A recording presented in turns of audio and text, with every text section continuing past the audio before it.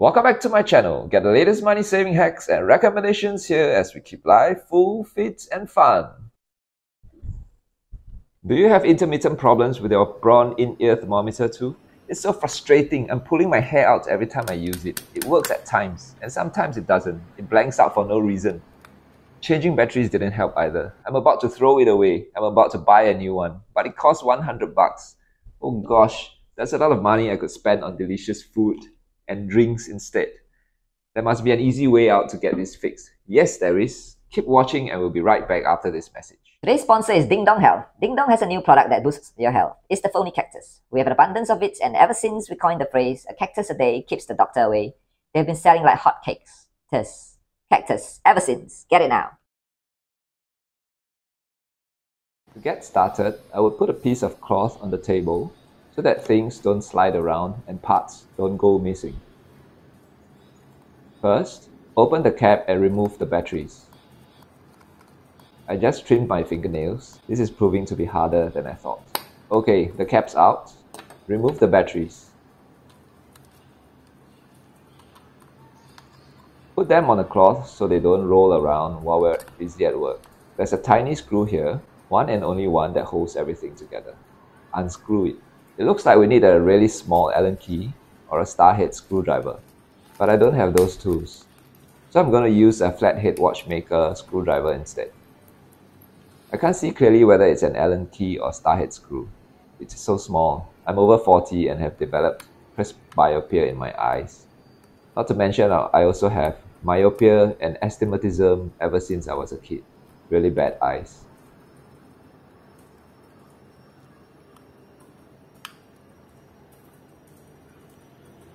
The screw is out.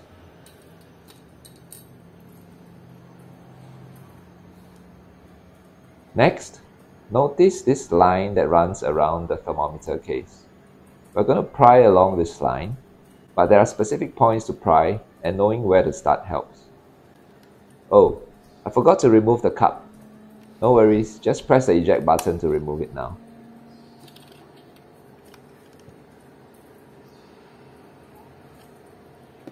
I'm going to use a bigger screwdriver here as it looks stronger. I don't want to break the smaller one.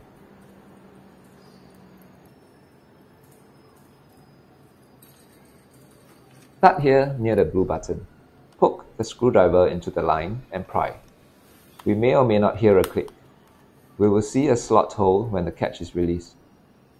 Turn the thermometer around and do the same on the other side. It may take some effort and technique to free the catch.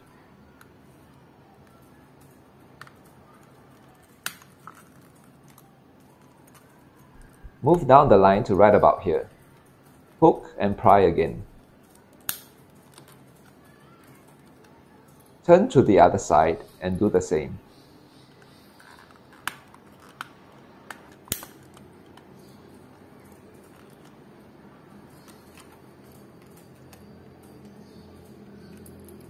And finally, pry the lowest pair of catches on both sides.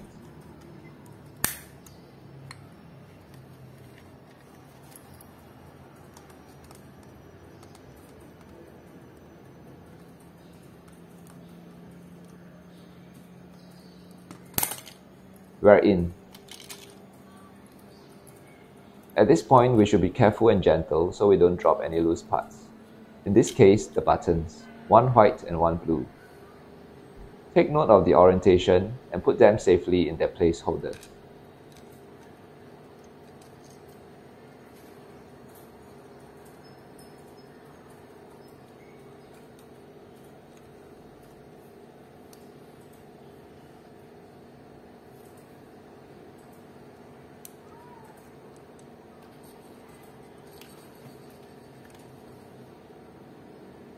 Next, flip this around and remove the battery case gently. Again, making sure no loose parts come flying out, as we may not know where to put them back. Let's investigate to find the culprit that's causing the problem. It looks like oxidation here on the board's contact pad. The green stuff, it's nasty. It acts like a layer of insulation. The battery is unable to pass its electricity through the pad to supply power to the devices on the board. That's why the thermometer kept shutting down. The other pad looks clean. Let's clean up this one that's green. Before we do that, let's also examine the contacts on the battery case. Aha, same thing, the green thing, nasty. The other set is clean. We will clean the set that's green. Let's just see if the contacts correspond to one another. No shit, Sherlock. Yes, they do. Okay, next, we're going to use a specialized electro contact cleaner to do the cleaning. This is the LPS Micro X. I used to use this when I was in the aviation industry. It must be good stuff, right? Aviation. But it's not exclusive. You can buy it off the shelf. If you don't have this, consider using an alcohol-based cleaner. Take note not to soak the devices on the board with water or any liquid for that matter. It may cause irreversible damage. This is the reason why I'm not spraying the contact cleaner directly on the board. I'm spraying it on a piece of toilet paper or cloth and then wipe it down.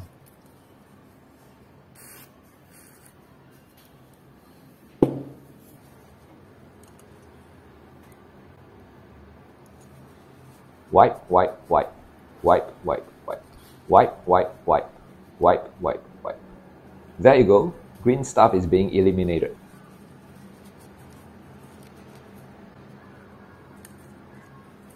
Let's spray more contact cleaner.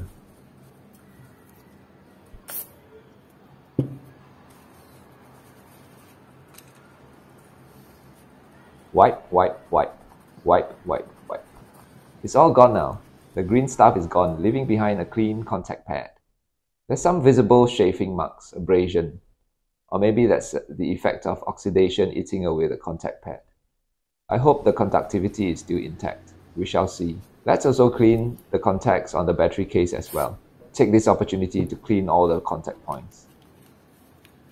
Wipe, wipe, wipe, wipe, wipe, wipe.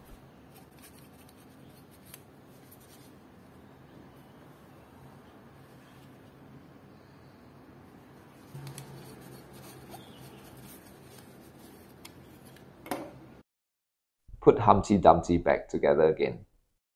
Okay, we're ready to put everything back together. Pick up the top case and flip it around so that we can check and ensure the buttons are in the correct orientation. Put it back down. Lift the board and place it down over the top case. Align the translucent pole to the hole in the top case and slot it in. Do the same for the other side. Check around to see if the board is sitting flat on the top case. Now, place the battery case over the top case.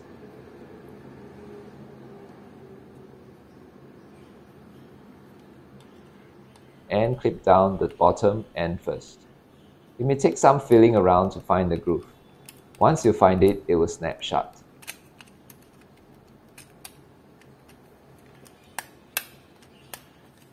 Next, clip down the top end. Voila! Check all around to make sure everything is secure. Put the screw back.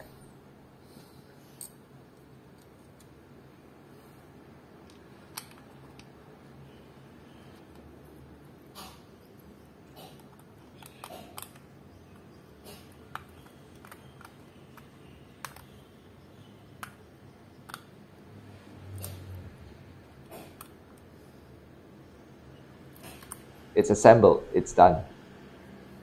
Now put the batteries back in, close the cap, and clip the cup on.